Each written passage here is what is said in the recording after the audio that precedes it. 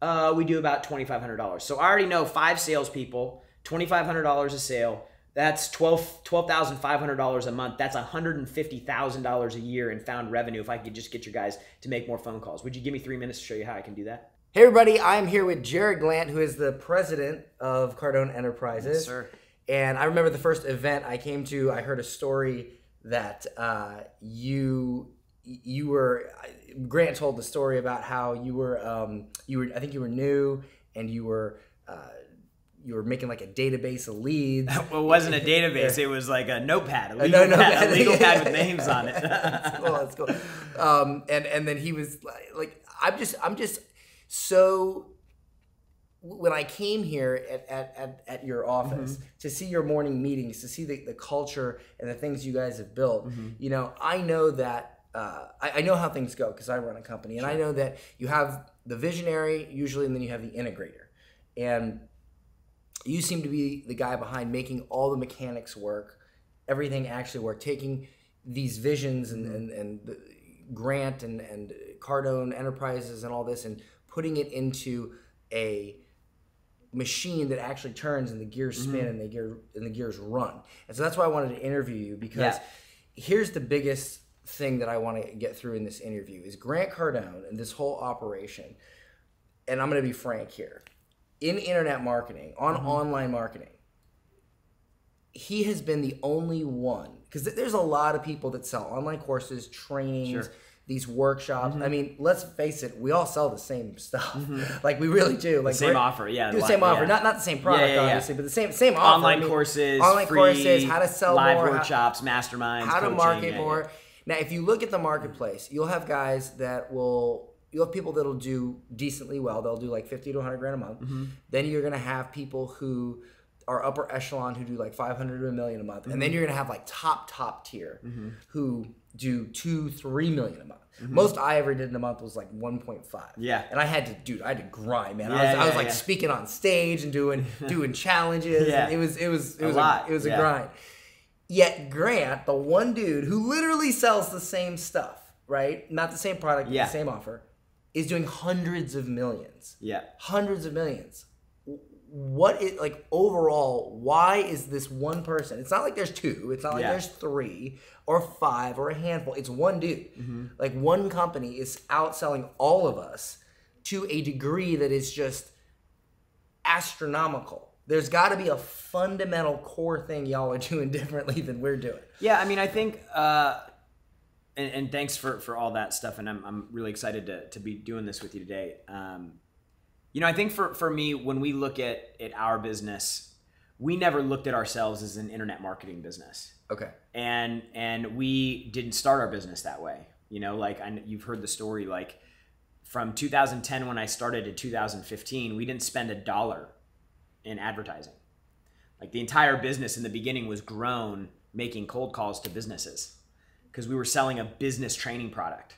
And so, like, this concept of selling people to the individual online, it was just a foreign concept to us. So, like, webinars and never did any of that stuff. We went to conventions. We did cold calls. You know, we worked deals with like manufacturers and vendors, suppliers for the industry that we were in. And that was how we grew the business. And we went from, you know, like 2.5 million when I started to probably 2015, we probably did 18 million. And so that was all done with the phone call. Social media. So we were creating content on social media, but we had no, like, a lot of guys in the space have been marketing online since like 2000, like the senior guys in the space. Like, we didn't even start spending money until 5 or 6 years ago. Dude, that's I kept telling Grant, I'm like, and it's so funny because Frank Kern, who's a dear friend of mine, I remember somehow I got onto his list and I saw this thing. It was 2010 because that's when I started. Because Frank's upper echelon. He don't know hundreds of millions. Yeah, no, and I'm like, man, this guy did this webinar, and there's no way it was live, but was it? I'm like, what is this? And I'm like, what, you know? And I find out, I'm like, it's an evergreen webinar. And I'm like, man, we ought to do one of these. Dude, it took, I talked to Grant about webinars for 3 years. And then finally he got connected with Lewis Howes, and Lewis Howes was like, oh yeah, you guys should do a webinar. And he's like, okay, I'll try a webinar. Thanks, Lewis. And then it was like this thing. It was like, oh my gosh, we made 80 grand in an hour, and then now we do multiple 7 figures. So it's like we were learning this process from the reverse side, and so I think that's really why we've been able to grow, because we were never seeking a lifestyle. Like a lot of people get into internet marketing because they want to start their own business. They want to be a coach. They want to, be nimble, have choices, travel, do all these things. We never started the business with that in mind. And that's big. Like in the industry of starting your online business and selling courses, being a coach, it's all about work-life balance from the beginning, which, as we both know, there is no balance when you're building. Yeah, well, I mean, and I think that there can be balance. But people have to make decisions in order to, they make sacrifices for it. So it's like, can I go all in and, work 75 hours a week and explode something? Yeah, for sure. But if I'm looking for balance, then I'm going to work half that. And the only thing that changes is the time, right? If you as Dan work 40 hours a week, or you as Dan work 70 hours a week, when are you going to get more done? How are you going to grow faster? By putting more time in, period. Like, it's just like, you don't even have to get any better at what you do. You just spend more time doing it and you're going to get there faster. And so I think for people, when they're trying to find this idea of balance, it comes with sacrifices that need to be made. You can't say, I want to work 4 hours a day and then I want to have a $100 million business. Because those things don't align. So you're saying, like, decide what the goal is and yeah, I mean that should be like, I think people spend far too much time trying to figure out what they want to do rather than like where they want to go. So I talk a lot about this exercise that I do on a regular basis about creating your ideal life. Like, I'm 39 years old right now. When I'm 60 years old, what do I want my ideal life to look like? What do I want my day to look like? Where do I travel? What's my financial situation like? What charities do I give to, or churches, or like, what are my kids doing? Like I want to paint this picture of where I want to go, because the truth is, where I'm going is more important to me personally. Some people may disagree with this. Where I'm going is more important than how I get there. And I believe that people, they place too much importance on the what they're doing, and they don't spend enough time figuring out where they want to go or why they're doing it. And when you do that, it can cause misalignment, because people could find themselves in an opportunity that they love, but it's disconnected from the thing that they actually want. Like I'm just going to say a number. Let's just say at 10 million, you have your ideal life because it funds everything you want to do. But they're in a vehicle where they're making 150 grand a year, and they're not really growing out of that because they're stuck in this vehicle of something that they like to do or that they love to do. And ideally, you'd find something where you're making a bunch of money and you love what you do, which is, I'm fortunate enough to be in the situation, and you are too, where they both cross up and they align. But I think balance is relative to the person and to the outcomes that they're looking for in their life. Yeah, I think a lot of people don't know what they want while they're doing it. Even me, like, when I got my first 2 years in business, it's funny you mentioned webinars. I was using automated webinars to make about $250,000 a month net for 2 years. And what happened was, I had an amazing life. It literally just rolled in. It was all automated, and I was chill. And then I started looking at other people, and I was like, well, that guy's doing $1 million a month. That guy's doing $1 million a month. And I was like, I've got better products than him. I can do $1 million a month. And then I went and I was like, all right, I want to do $1 million a month. And I realized that in order to do that, I needed to build like a real company. And prior to doing that, I delivered pizza for 7 years. I'm from Florida. Like, we just like hang out and be degenerates. Like, we're not business people. We're not, we're just like, hey man, like, you want to go to the beach? So, for me, that was amazing. And then I just got competitive, and I stepped into something that, building a real business. And we did it. We hit, 800, $1 million, 1.5, 800, 1.1. But we got stuck there because I just, I never wanted to be that person that ran a company. And so again, and that just comes down to your choices. And that's the hard thing that I think people, when they're trying to figure things out, if they're not focused on figuring out what they want, then they start adopting the goals of other people. Yeah. And then so, you know, in some cases it's part of life though, dude. Like you got to figure shit out, and it's not easy. Yeah. And you know, you think you want one thing and you're running down that road, and then maybe that's not what you want. And then you got to pivot and adjust. And I think people, you know, again, they got to cut themselves some slack. Like you're not going to get the right decision every time. No. You know, like I've made so many bad decisions, and like if I would have done things differently, I probably would be at 30 where I'm at 39. But you know, like this is just my path.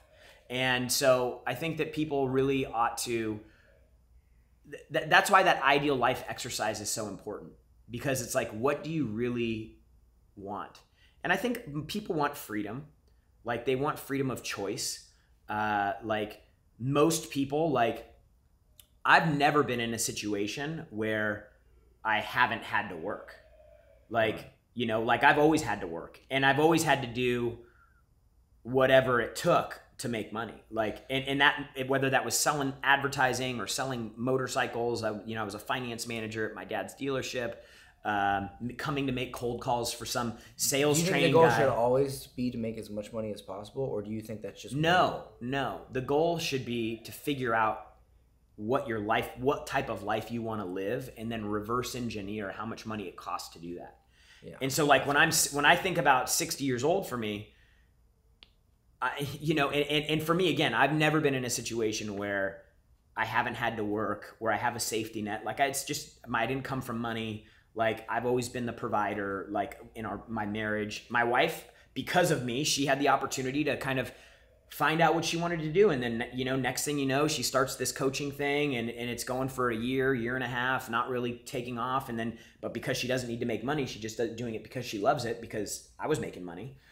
Next thing you know, it becomes something she's making, 30, 40 grand. I remember you talking about her in the workshop and about making videos and so it's like so now she has created the life that she wants, but it was able to happen because she didn't have to worry about money. I've never been in that situation before. Yeah, when you're under the gun, it's different. Well, I mean, you just have to do what you have to do. Yeah. And so I just think for people, they need to figure out, they need to ideate on that ideal life. And it's got to be something that gets them exciting. Like I want freedom. I want choice. It's 60 years old. I want to not be able to work if I don't want to.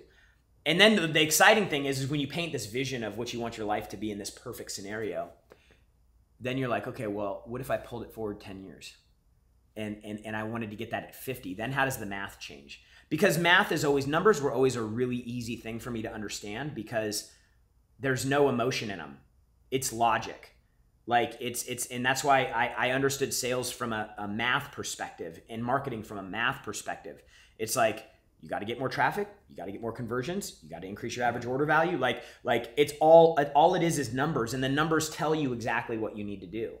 Do you mind if we dive into that? Yeah, go ahead. So for those out there who look at companies like this and look at guys like you that run these companies, because you're on another level. Like most people that try to start an internet company, even a decent one, they don't know the stuff you guys know in terms of like really building the infrastructure that you guys have. Yeah. Like this is a whole different level. This isn't like internet marketing. Like this, like you said, you don't even consider yourself an internet marketing company.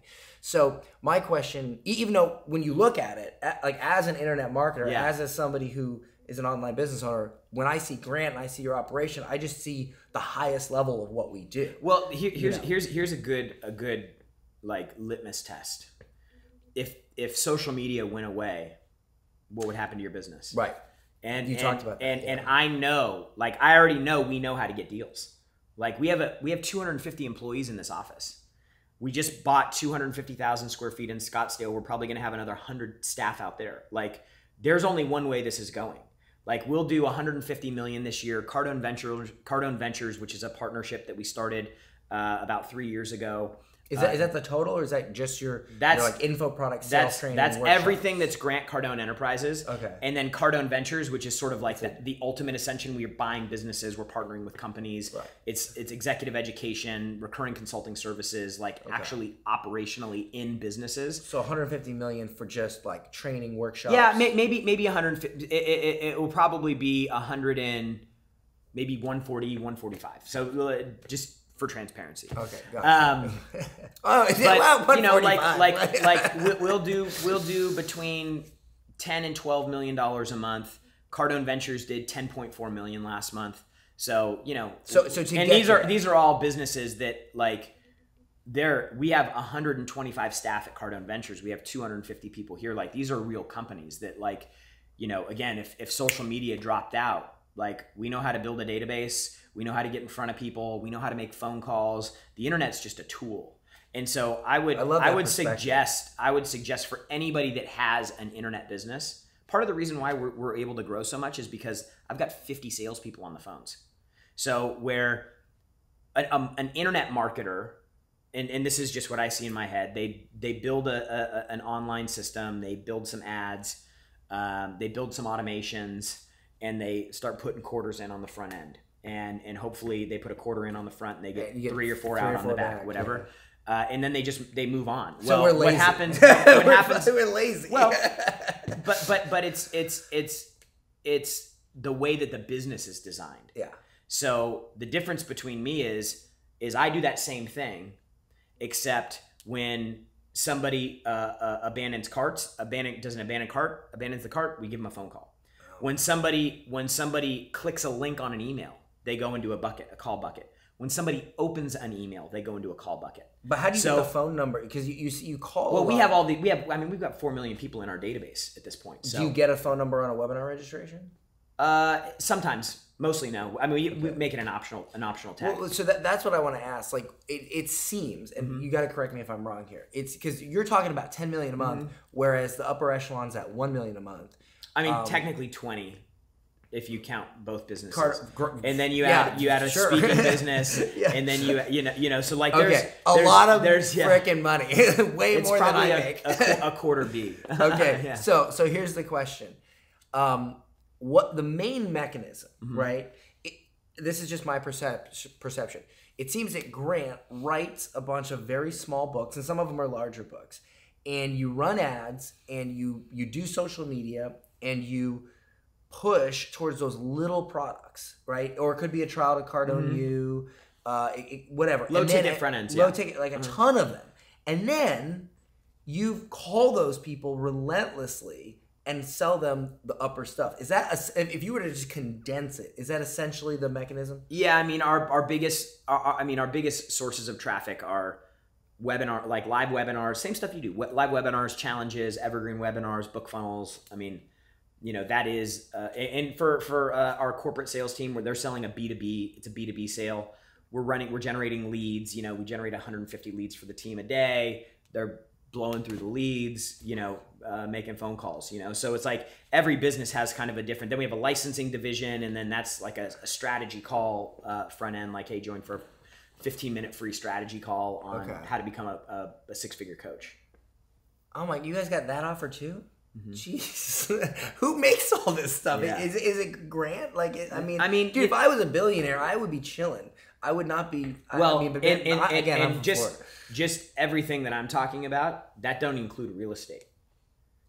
So, like when I tell you like where the money is, the money's in real estate. Like, so who creates all this content, when he makes, you know, when we look at, we're like, oh yeah, we did 250 million in gross sales between all of the education businesses. And then I go over into real estate, and he's like, "Yeah, I made 80 or 90 million this year just on this."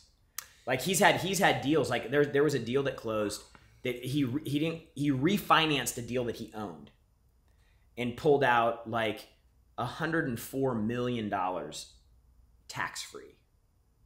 Like it's ridiculous. Like, and so that also it tells the story of I think where people fail. Because it's like you have all this process of like, and Brandon calls it the 10 elements of scale. So I'll have to see if I can run them off in order. It's strategy, sales, marketing, people, operations, finance, leadership, technology, data, and then investment thesis. Those are the 10 elements of scale.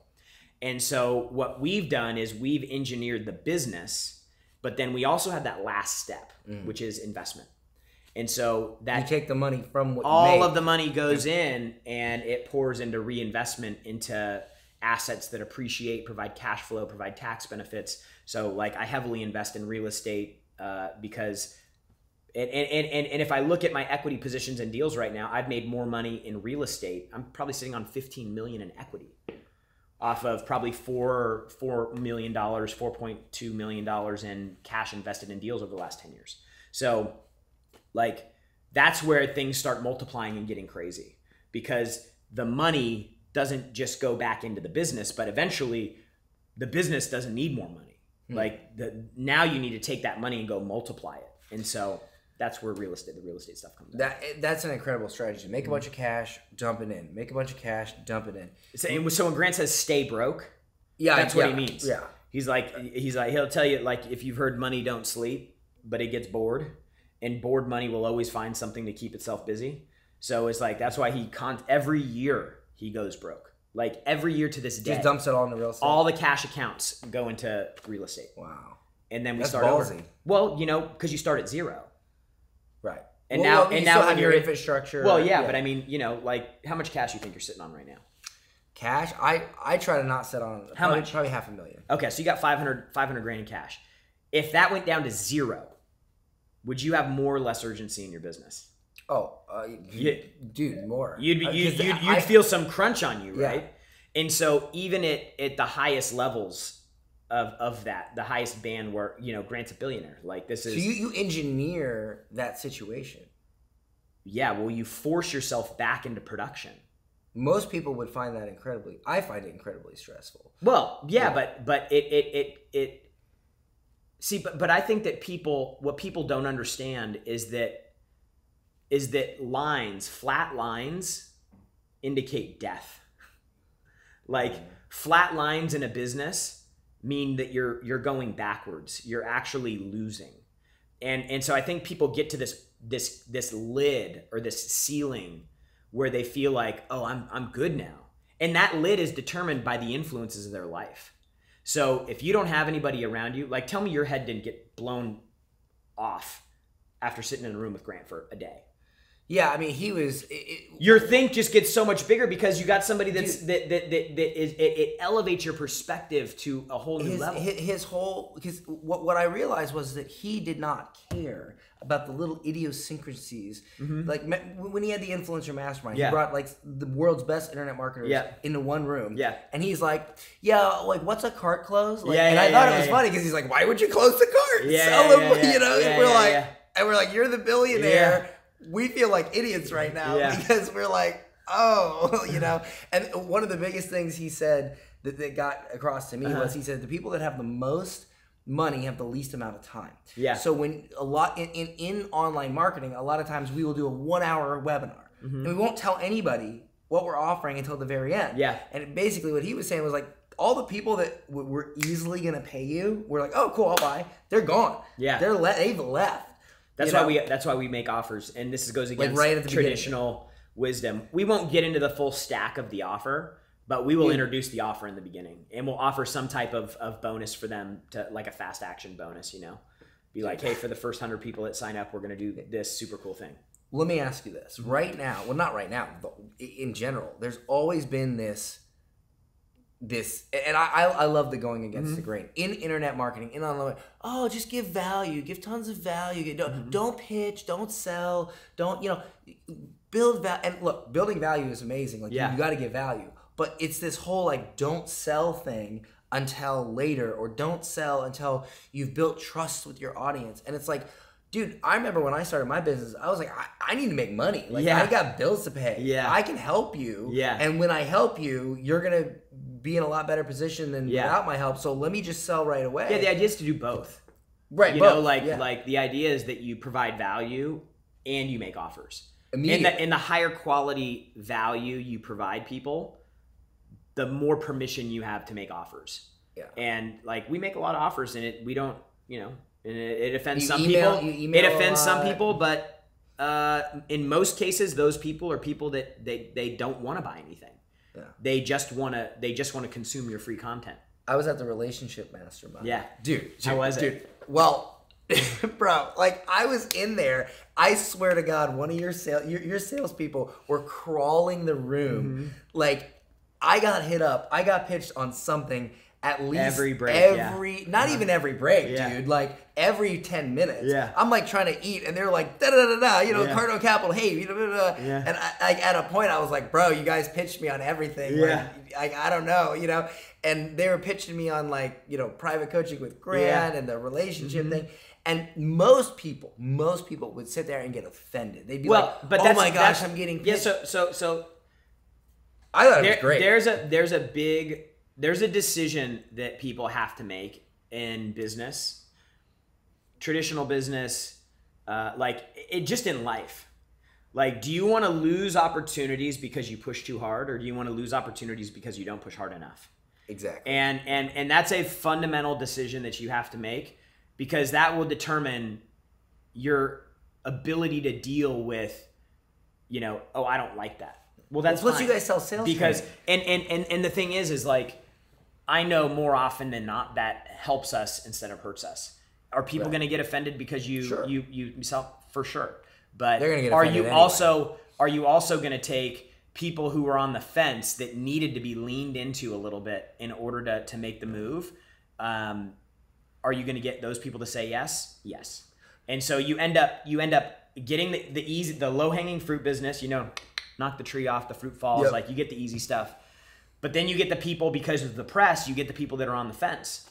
And too often people aren't willing to lean in, they're not willing to ask again. And in most cases, people don't trust themselves to make a decision, they don't trust their ability, and so you have to continue to show up for them until they say yes. Well, plus you're selling sales training. How can you get mad at somebody? Yeah. It's like, I want to learn sales, but you're selling me too much. Yeah, like, but again, dude, that goes back to people.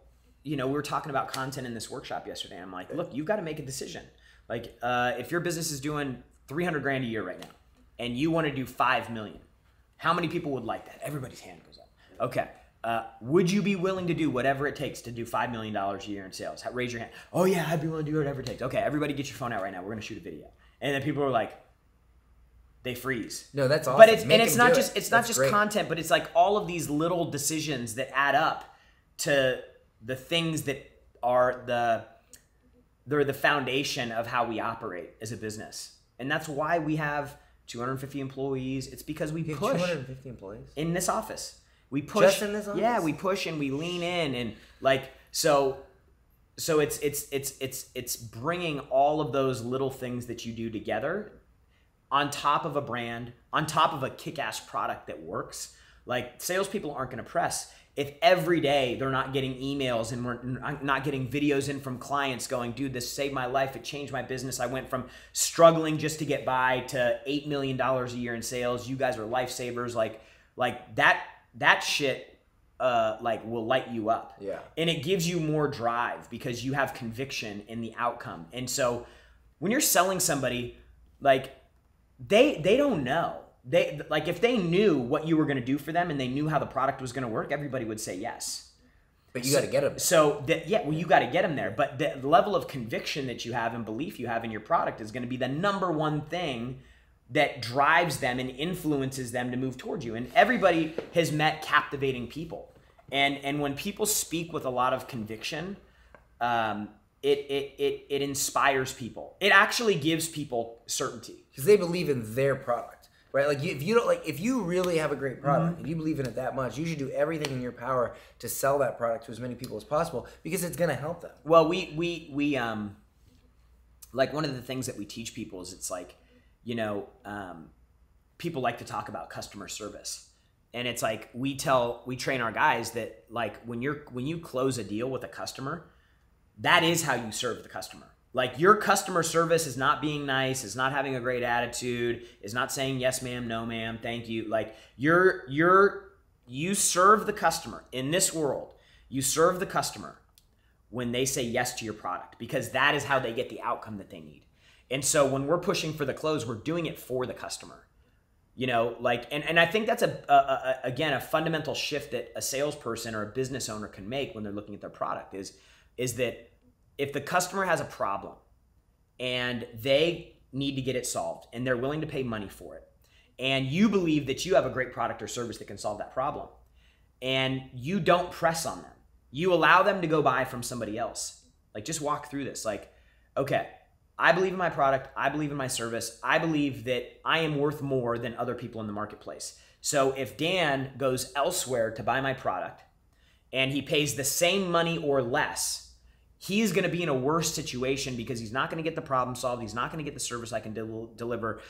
He's not going to get to leverage the experience that I have to make sure that the job gets done right the first time. And so now you start building this case to go like, oh man, I can't let him do this. I can't let him make this mistake. And now I'm thinking about you and not me. Some salespeople go, I'm going to get a commission right now. And when you sell like that, the buyer knows. The energy. When you sell like that, like, you'll push harder for the customer to say yes because it's the right thing for them, even though they don't know it, than you will for yourself in your own desire to get a commission.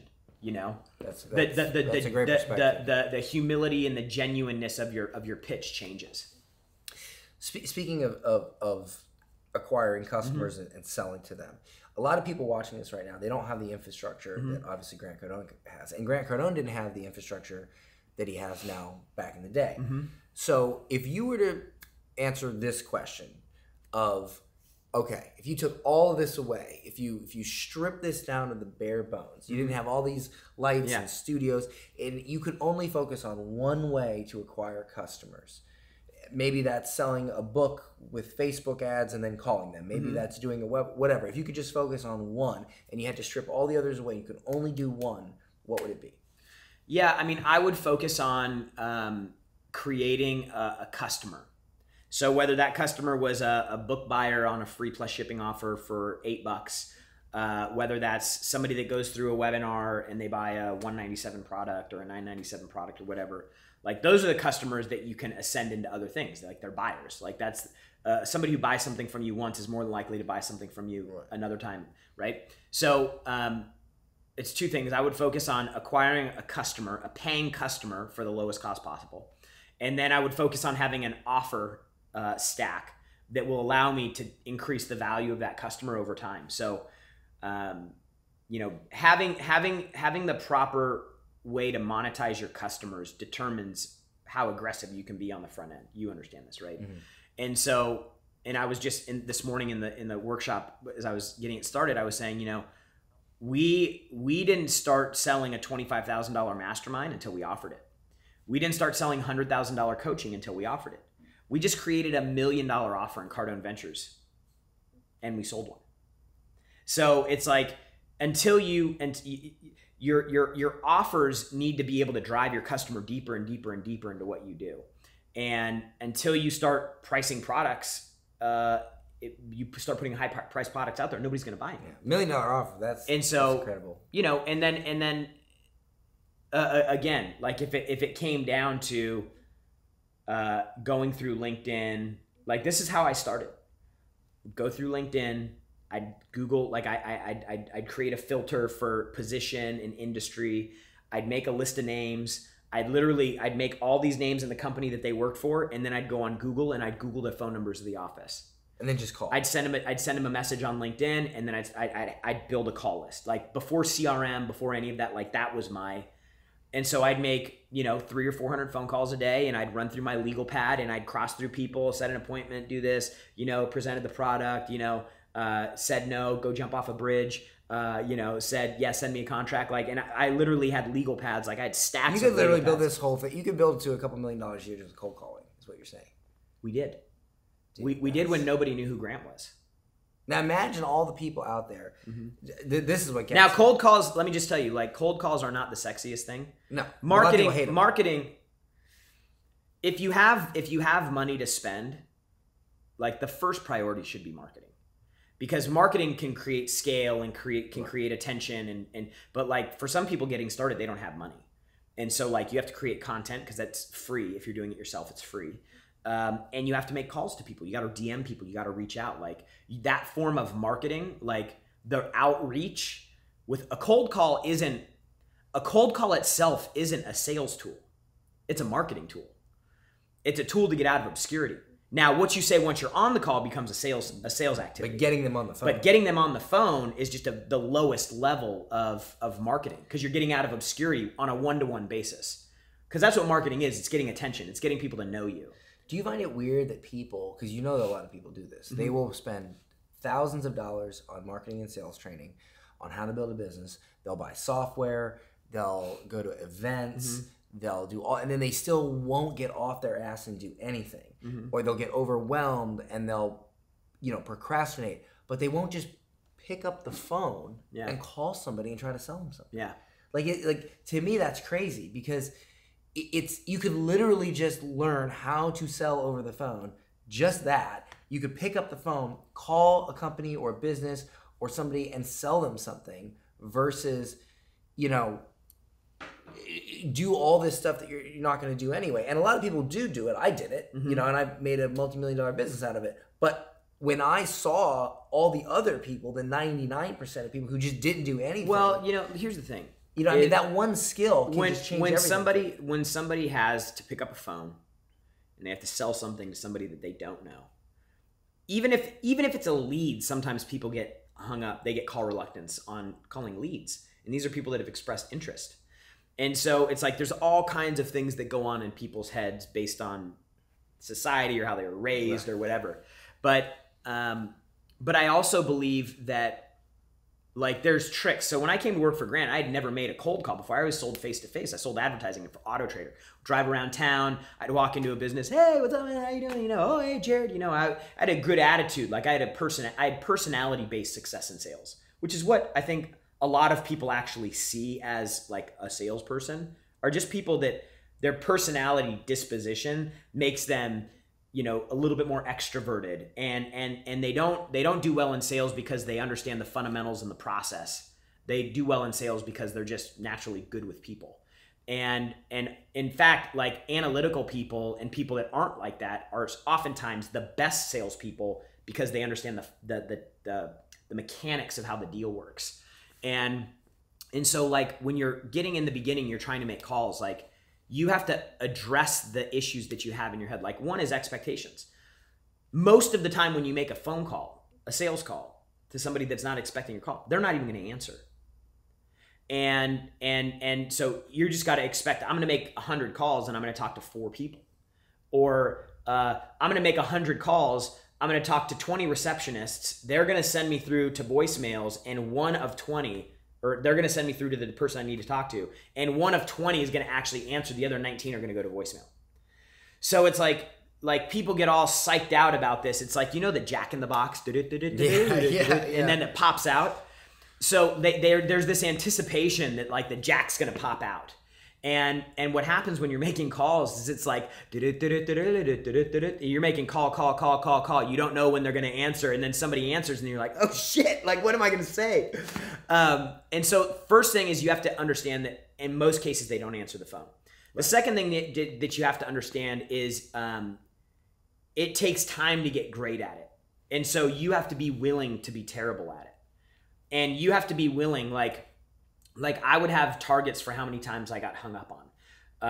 I make a joke, but it's not really a joke because it really happened. I was on calls and it was so bad that I literally hung up on myself.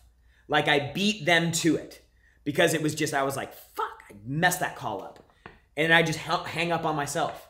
And so like, it's this process that you have to work through. Like the first call you make is going to be terrible. You're not going to get great at it. You're going to fumble all over your words. Somebody's going to hang up on you. But like the idea is that I had to trick myself into making a lot of calls. And for me, that was, I wanted targets for hang-ups. I wanted to be terrible on 10 calls a day. And so I actually started looking at the failures as an indication as a win.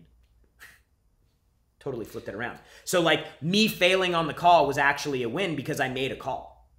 and I failed. And then what happened is, it's like jumping into the ring with, if you've never boxed before with a professional boxer. It's like you're gonna be all nervous. You're gonna get in there. You're gonna get hit once, and you're gonna fall down.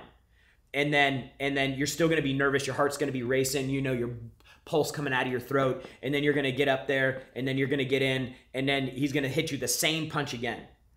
And then you're gonna go through this whole thing again, and then you're gonna get up, and the guy's gonna come at you, and then you're gonna know that punch is coming from this side, and you're gonna have the ability to telegraph it a little bit. Maybe you kind of lean out of the way so it doesn't hurt as bad.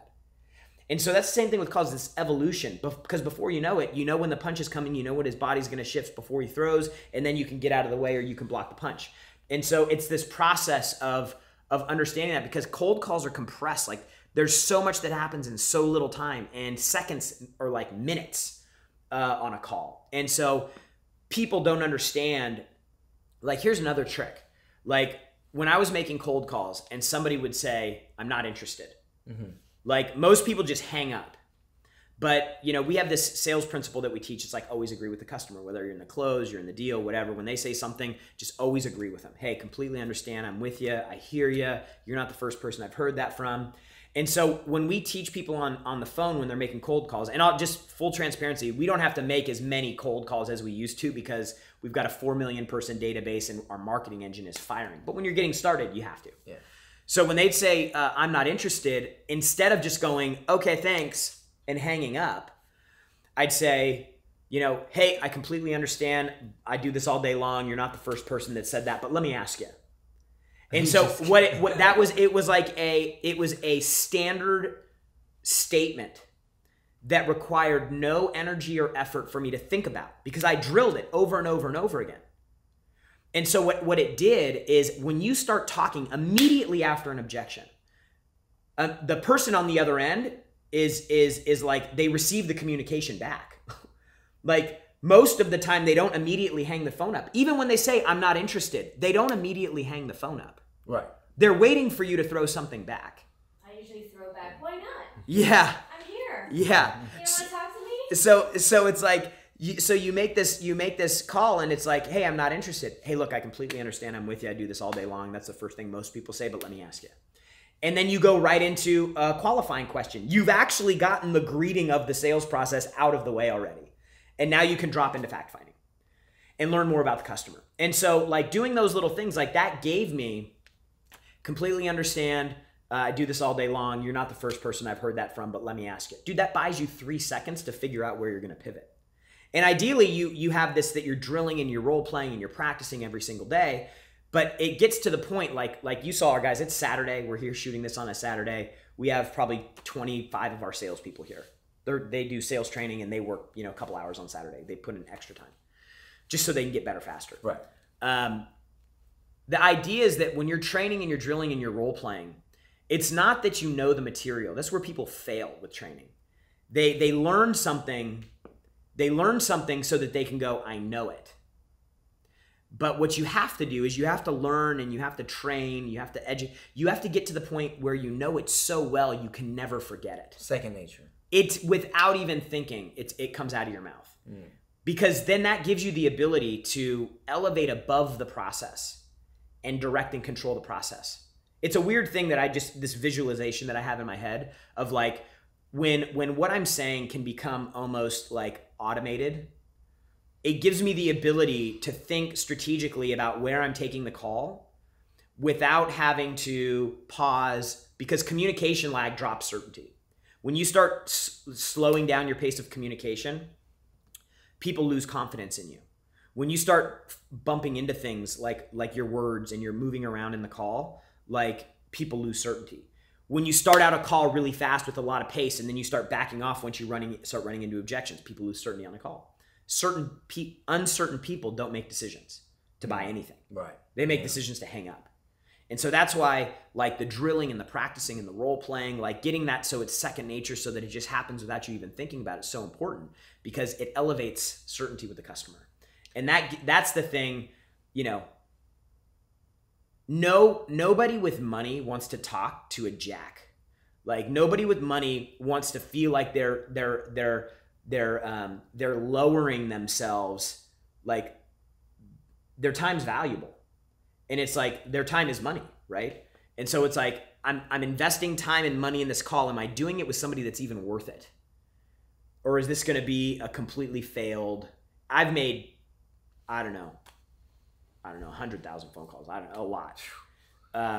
And you can feel when somebody will actually just respect you because of how you're handling the call, and they'll give you time and an opportunity just because of that. Like if you can get past I'm not interested in the beginning part of the call, that right there for most business owners, they're going to be like, okay, you got some game. What do you got?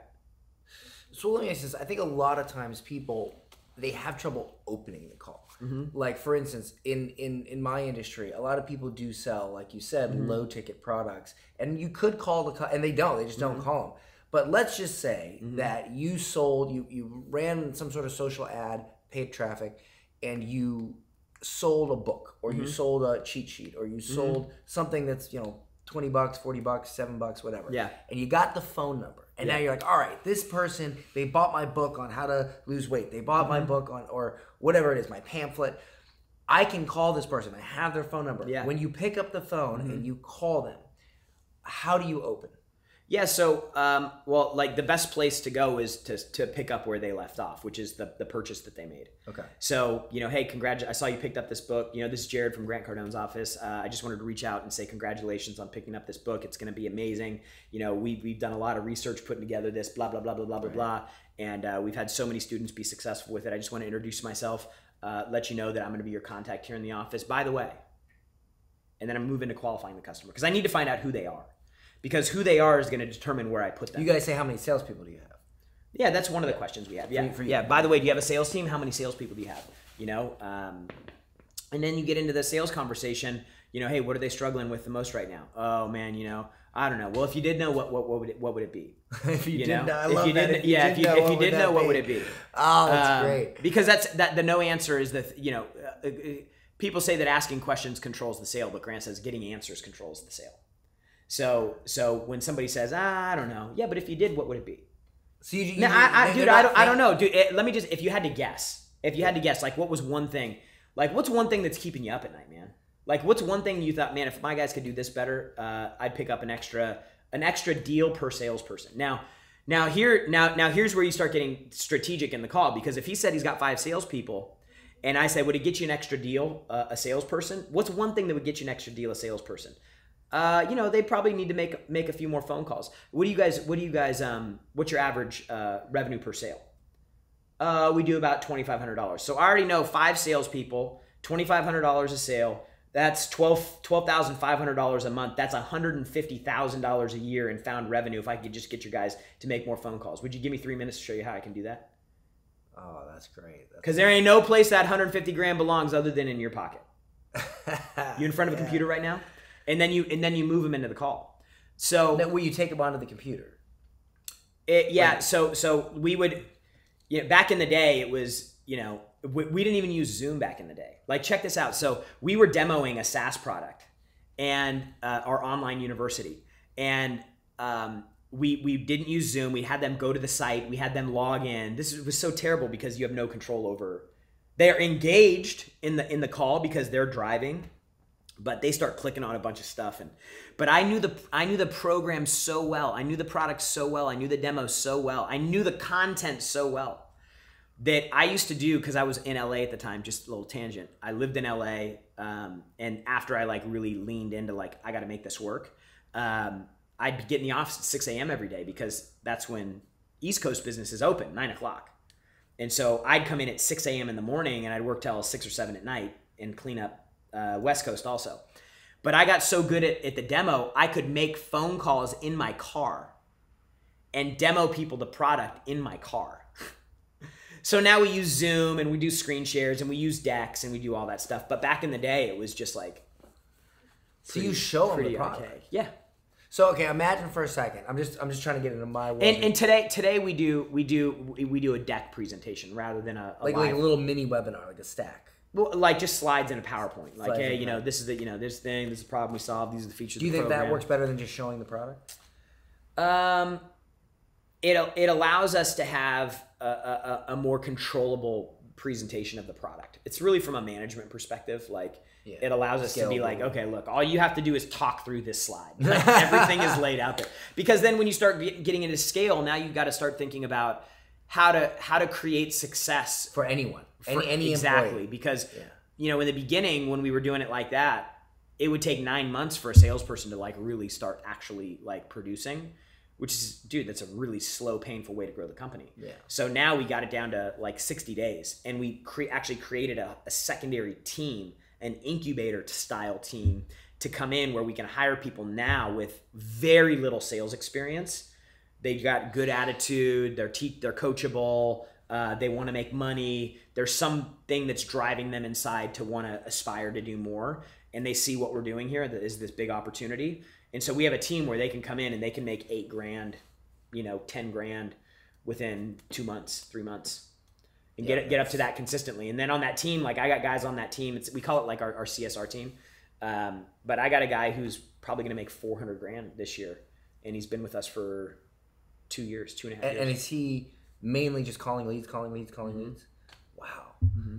That's incredible. And you know, nobody selling does tickets, that. selling mentoring, but that's what I'm saying. That's because that's where you said lazy, but that's just what we know. I feel that's lazy after. That's just what we know for business. Like we know that like if you have a bucket, a 55-gallon drum, and the only thing you're doing is scraping off the top of the drum, like dude, there's still 54 gallons underneath that. Oh man, that's such a that you're not analogy. getting to, and it takes a little bit of work to get down there. It's a little low. You maybe got to like lean up into it and get your arm really far down there. But there's still gold in them hills, man. That's such a great analogy. So, dude, so that's what people get you.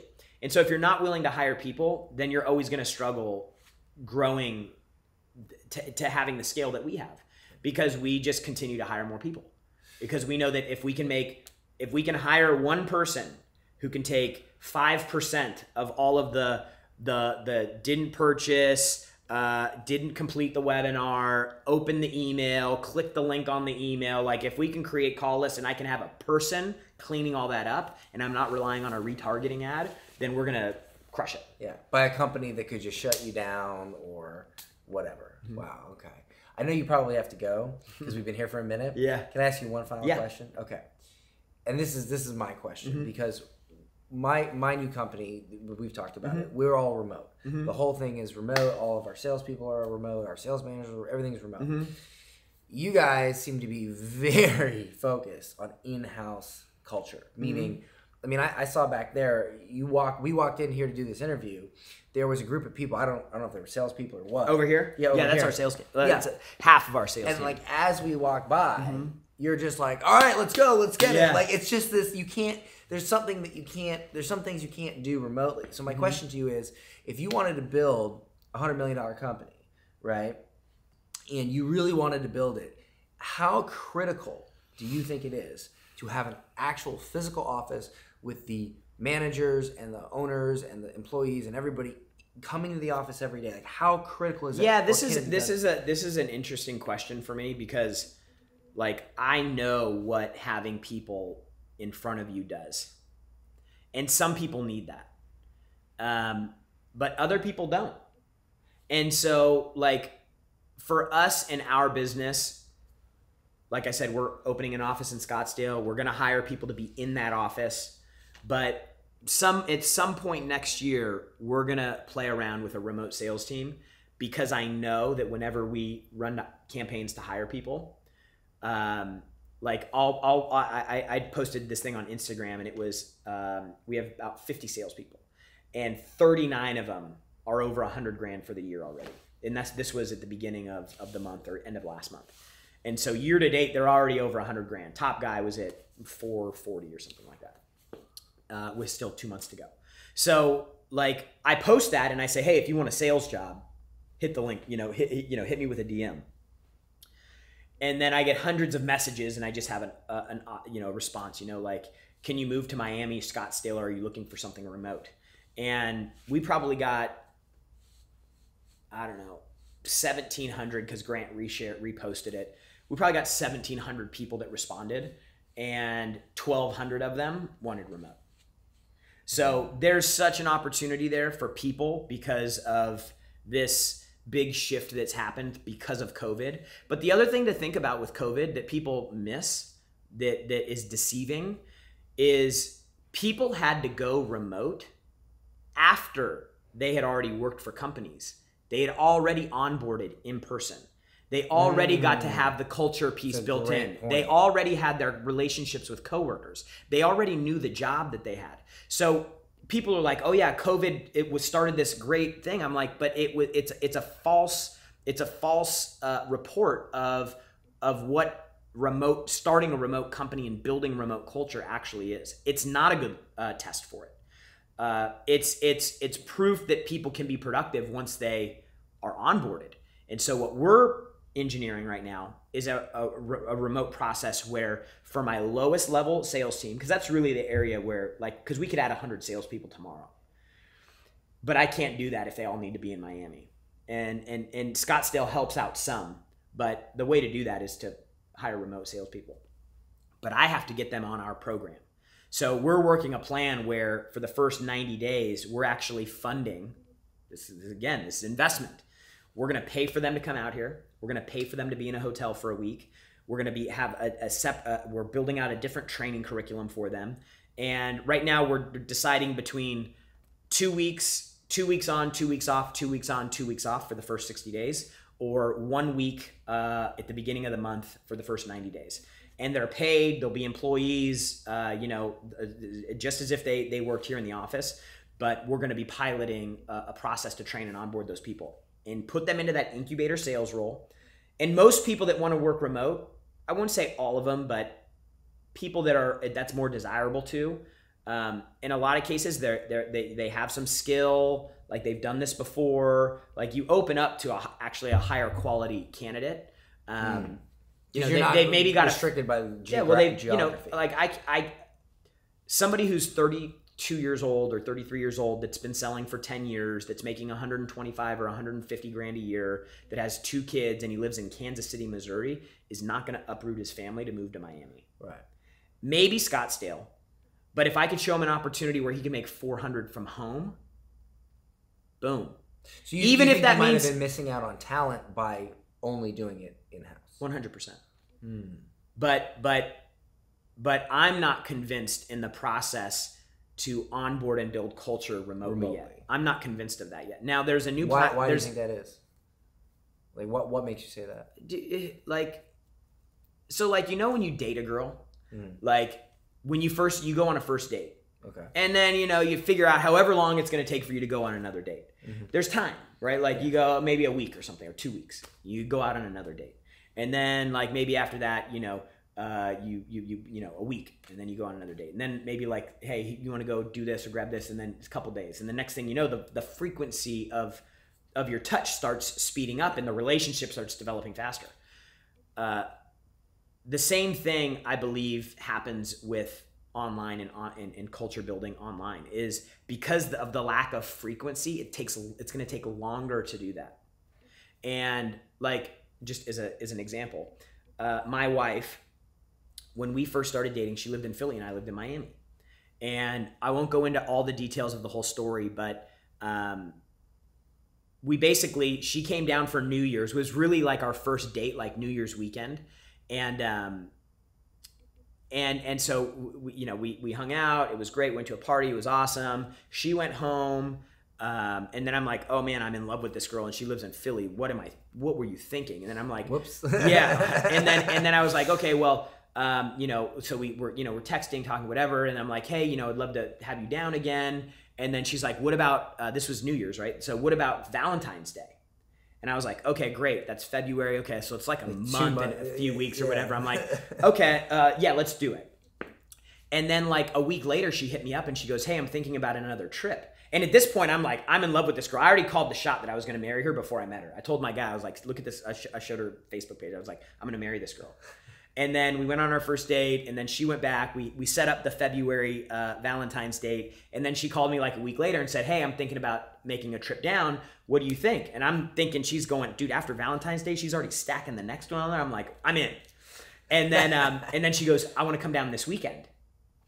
Boom. I'm like, I'm in.